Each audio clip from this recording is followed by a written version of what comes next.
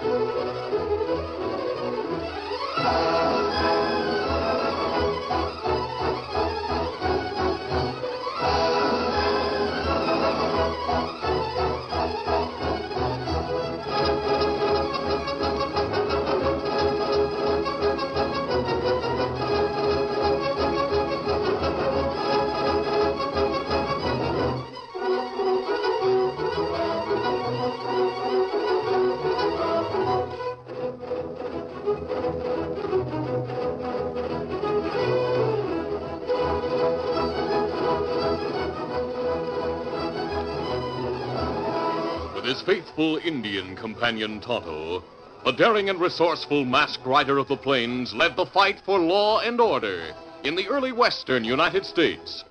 Nowhere in the pages of history can one find a greater champion of justice. Return with us now to those thrilling days of yesteryear. From out of the past come the thundering hoofbeats of the great horse Silver. The Lone Ranger rides again. Come on, Silver. Let's go, big fellow. Hail, Silver! Away!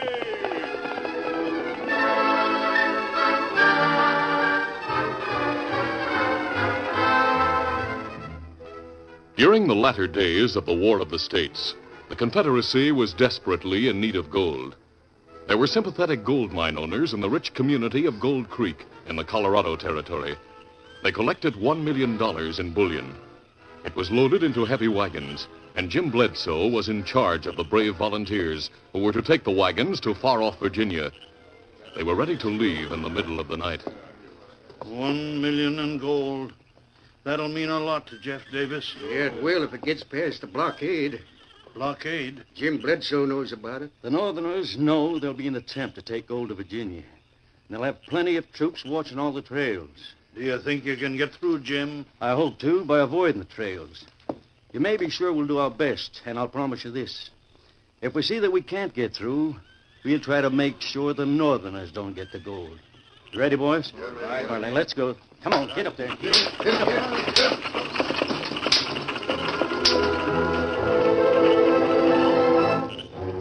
$1 million in gold bullion left Gold Creek that night. Months later, lifeless bodies found in an arid, remote valley were identified as those of Jim Bledsoe and his companions. But the gold in the wagons and the horses that drew the wagons seemingly disappeared into thin air. The war gave way to peace. Years later, in 1876, Colorado was admitted to the Union. And that year in Washington, a middle-aged man named Jonathan Drake lay on his deathbed, dictating to a younger man, his secretary. You've been dictating steadily, Mr. Drake. Don't you want to rest a little while? Oh, no, Merkel. My life expectancy is very short. I must finish this document. Is my son here? Yes, sir. He's waiting in the library. He knows what the doctors have said about my heart? Yes, sir. Very well, I'll continue. Where was I? You had just finished telling about the wagons that had left Gold Creek on the night of April 14th. Oh, yes. I am the sole survivor of that party. It was generally believed that Jim Bledsoe and everyone in the party were killed by the Union soldiers. This is not true. I survived. Though wounded, I managed to crawl away from the valley. Indians found me and took care of me until I was able to return to my wife and son in the east. I alone know where the wagons with their gold cargo are hidden. You do, sir? Please don't interrupt me. Sorry, Mr. Drake. My son will leave St. Joe by stagecoach on the 15th of the month, carrying a map showing where the gold is buried. I pray that you will see that it is recovered and used to good advantage. That is all, Myrtle. Write the letter and bring it to me. You haven't told me where to send it, sir. My son will see that it's mailed. Ask him to come here. And the maps? Please do as I request. Ask my son to come here. Very well.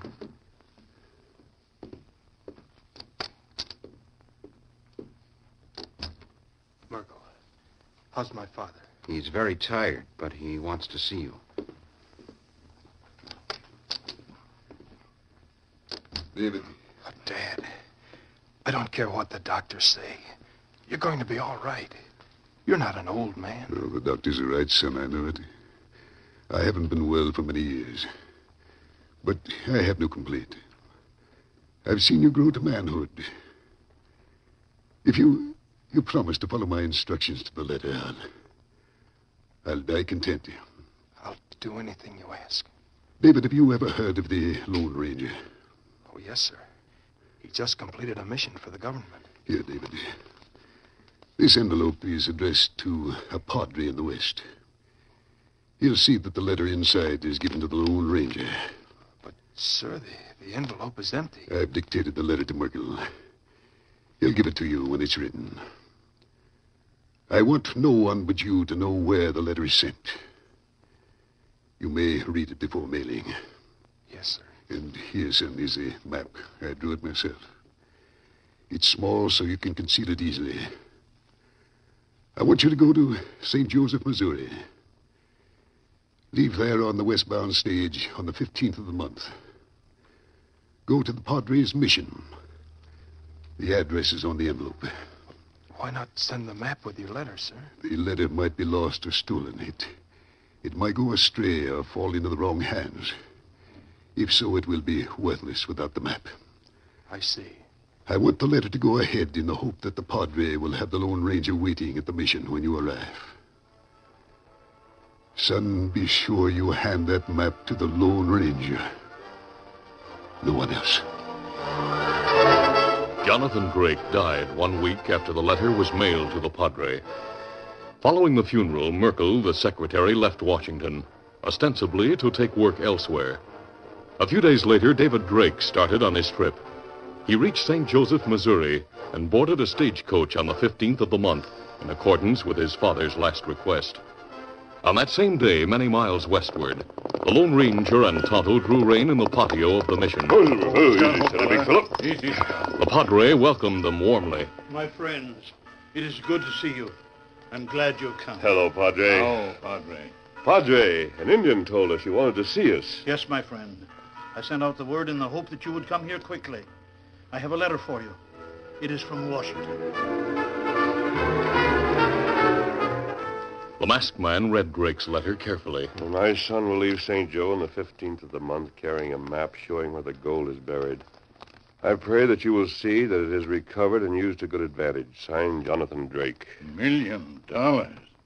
That heap plenty gold. Amigo, much that is good might be done with so much gold. Yes, Padre.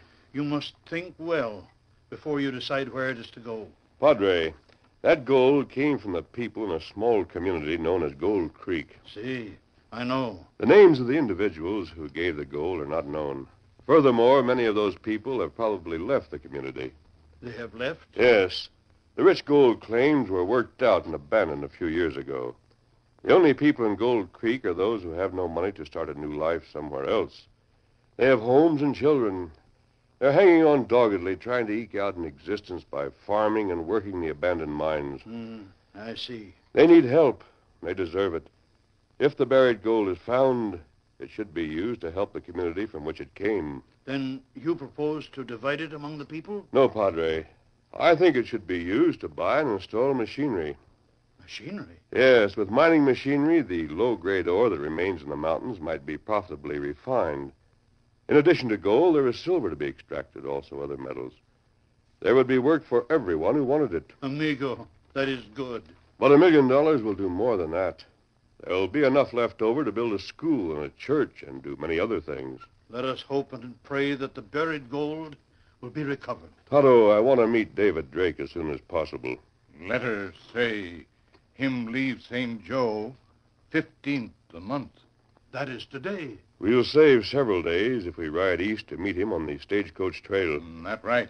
We'll start as soon as possible.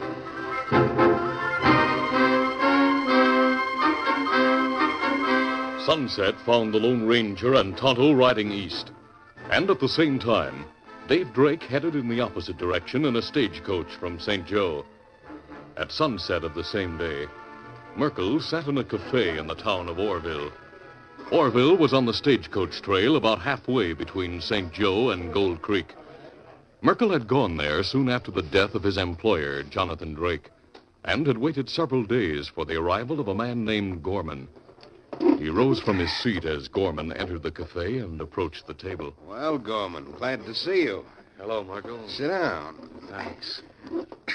I'd begun to wonder if you received my letter. You told me to come here with 4 or 5 men I could trust.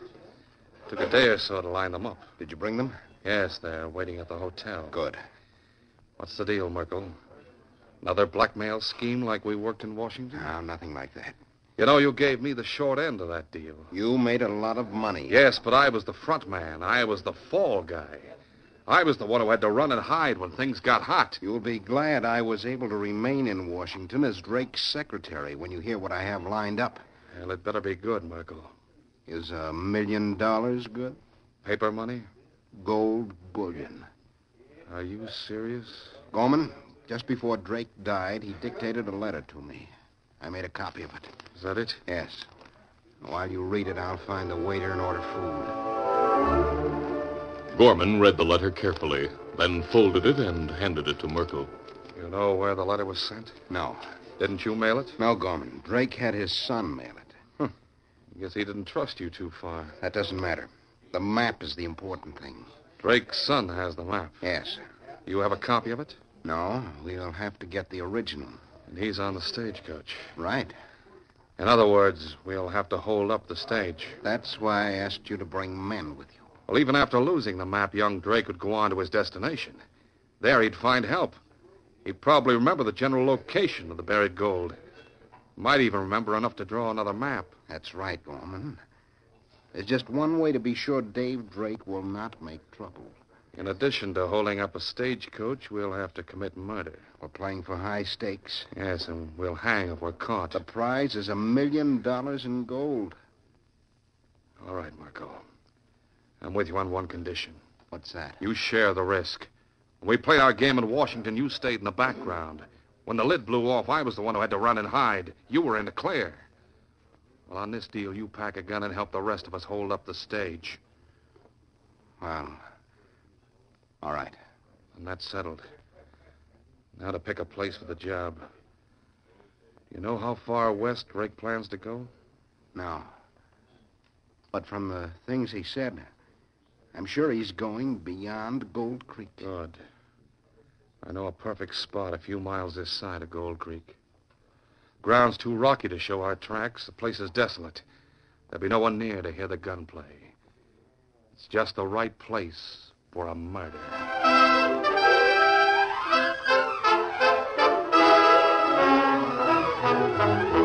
The curtain falls on the first act of our Lone Ranger adventure. Before the next exciting scenes, please permit us to pause for just a few moments.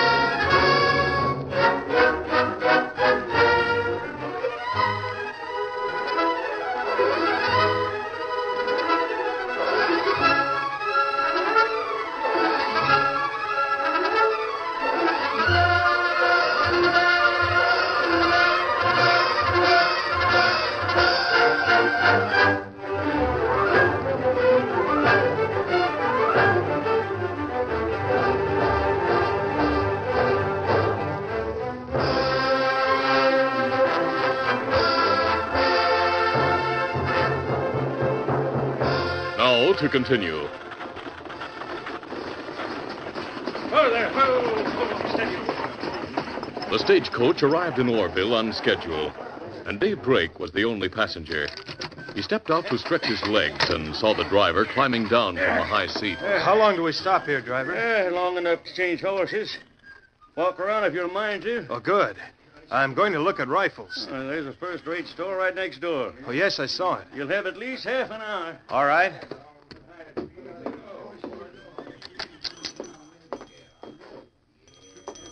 Howdy, mister. Oh, hello.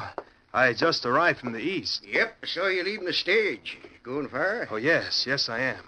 And I'd like to have a rifle with me. Mister, I'll show you the finest rifle that's ever been made. It's right here. It's a new model Winchester. Winchester 73. Here, heft it. That's a carbine size. Carries 12 cartridges and this magazine beneath the barrel. Well, what size cartridges? 44s. Now, here's a box of them. Let's step outside and I'll show you how it works.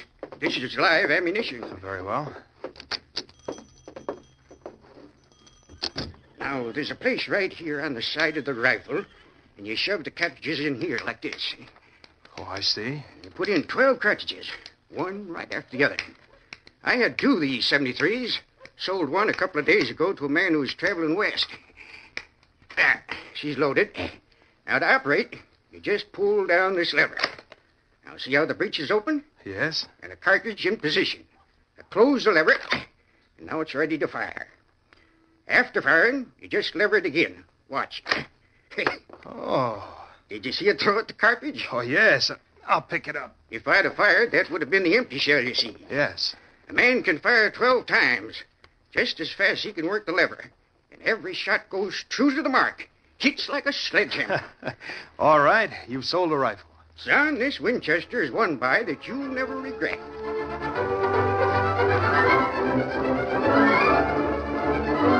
Proudly holding his new Winchester, Dave boarded the stage and the trip continued. Come on, get up there.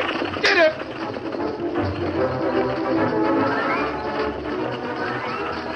The stagecoach heading west was right on schedule.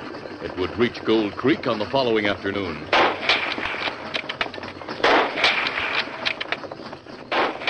From time to time, Dave Drake amused himself by firing out the window at rocks and tree trunks. The floor of the stagecoach was littered with empty shells.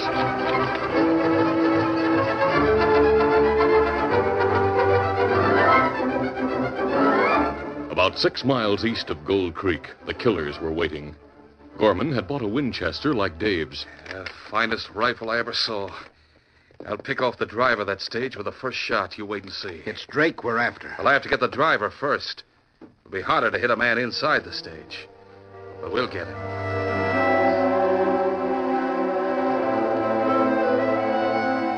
The following afternoon, the Lone Ranger drew rein at the edge of Gold Creek, while Tonto went on alone to inquire about the stagecoach. The Indian brought back a report. Oh, Scout, old fella. Oh, Kemosabe, we ahead of time. Stage from east, not due for maybe 2 hours. Well, that's good. We'll meet Dave Drake on the trail instead of in town. There'll not be a lot of people around to ask questions about this mask. We circle town? Yes. Let's go, Tonto. One settle there. Come up, Scout. On the eastern side of town, the trail was made up of one sharp turn after another as it wound through the mountains. The 2 men had been riding for nearly an hour without finding a single stretch of straight road. Suddenly, they heard the sound of gunfire. Someone shooting. That means trouble. Come on, settle there. Come up, Scout.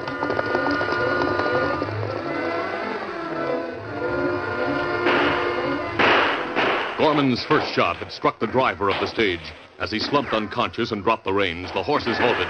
Dave returned the fire through the window. His first bullet struck and shattered Gorman's rifle and sent Gorman leaping to the protection of a rock. Drake levered the 73 and fired at the other men who had come into view. The effective accuracy of the new Winchester sent 3 sprawling to the ground. Merkel and the other 2 raced for cover, firing with their pistols. One dropped with a bullet in the leg. The remaining 2 reached the rock that sheltered Gorman. Gorman, I didn't figure on anything like this. I smashed my rifle. All I have left is this 6-gun. Keep firing, Merkel. You too, Jake. I can hardly see him inside that stage. Just pour lead into it. One of the bullets is sure to hit him. Oh, yeah. He stopped shooting. Maybe he's reloading. Yeah, or maybe we got him. Jake, you keep your eye on the window of that stagecoach. I'm going over there. Right. Be careful, Gorman. If he sticks his head up to fire, let him have it. Dave lay on the floor inside the stagecoach, bleeding from 2 wounds. His strength was ebbing fast. His fingers were clumsy as he reloaded the rifle. He thought of the map and knew it would be found if he were searched. He drew it from his pocket and wondered where to hide it. It was on a small piece of paper, about 6 inches square, and folded twice. He folded it again, then again. He rolled the compact little square into a cylinder while he tried to think of a place to hide it. He felt lightheaded, giddy. He knew he would soon slip into oblivion. Where to hide that priceless map? Where to hide it? Meanwhile, Gorman had come to within a few paces of the stagecoach. All right, you're covered, Drake. He's trying to fight any longer. We have you. The outlaw snatched open the door and saw Dave Drake on the floor unconscious. We got it, boys. I'll look around for the map. You see how bad our pals are wounded. Gorman saw the rifle, a new one like his own. Well, here's luck. I'll take this rifle in place of the one you smashed. Many thanks, Drake. Gorman drew a cartridge from his belt and tried to slip it into the magazine. It wouldn't go. Loaded full. Well, that's fine. He stood the rifle on the ground, leaning against the side of the stagecoach, then bent over the unconscious man. He found a wallet and went through it. Yeah, no map here. In Drake's pockets, Gorman found a knife, match safe, coins, a key, but no map. Then suddenly he heard a shout. Hey, Gorman, someone's coming. Gorman saw 2 horsemen approaching fast. One was masked. The other was an Indian. Waving guns. All right, shoot him. I gotta find the map. Open fire on him. Jake and Merkel opened fire, but they were poor shots. Gorman grabbed Drake's rifle. Yeah, I'll drop him with this. He levered the weapon to bring a shell into firing position, but the rifle jammed. What's wrong? He tried the lever several times, then dropped the Winchester and drew his 6-gun. He fired several times at the oncoming masked man and the Indian, but the distance was too great for a mediocre marksman. Gorman's gun was empty. He leaped from the trail to the brush-covered hillside in a frenzied flight to save his life.